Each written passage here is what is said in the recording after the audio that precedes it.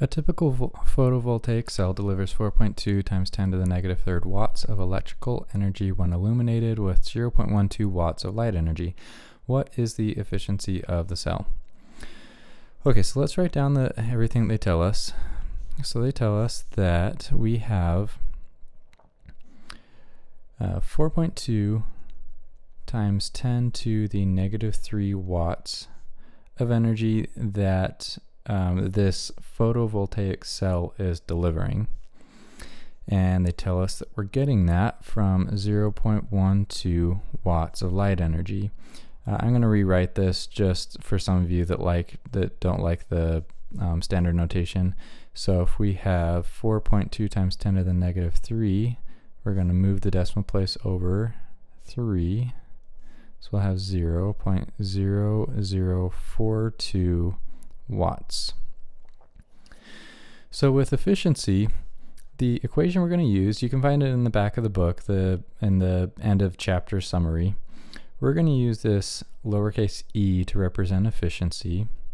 We're going to think of it as how much you get, or what you get, divided by what you had to pay. What you had to pay.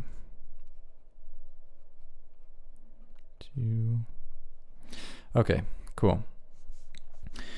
So thinking about this, what you had to pay, that kind of sounds a little weird, but what we're basically saying is energy is how much energy you had to start off with, or just the total amount of energy,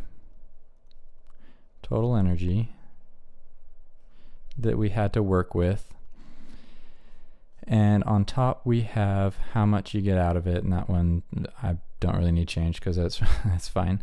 So what do you get? What you get.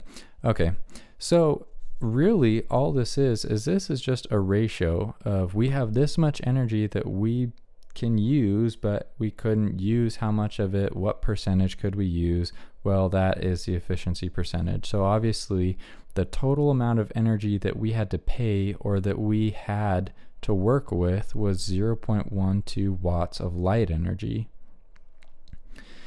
And what we got out of it was 0.0042 watts. It's important that both of the units be the same on top and on the bottom, which they are. So 0.0042 divided by 0.12 gives us